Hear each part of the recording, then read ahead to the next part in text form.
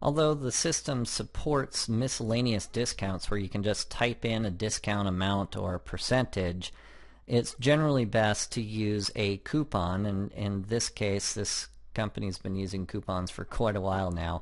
But what this does is it allows you to track exactly why you're giving a discount. So you can have a family and friends discount at 100%, for example, and that way when you get to the end of the year you don't have an unknown discount line of $70,000 and you're wondering where it all went.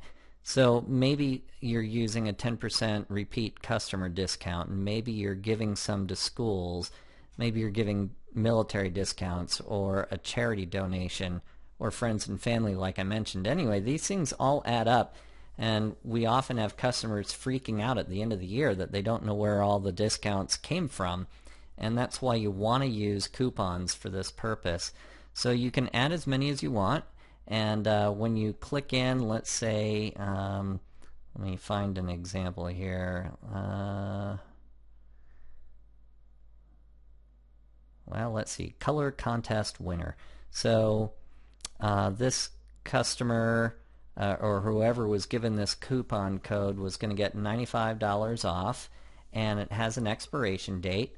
And as far as the expiration date is concerned, that is the date of the event, not the date ordered. So the date of the event had to be before 8/31 of 2011. And that's it. So coupons are a great way to track your discounts, and you can set expiration dates, or if you leave it blank, it will never expire. Have fun with your coupons.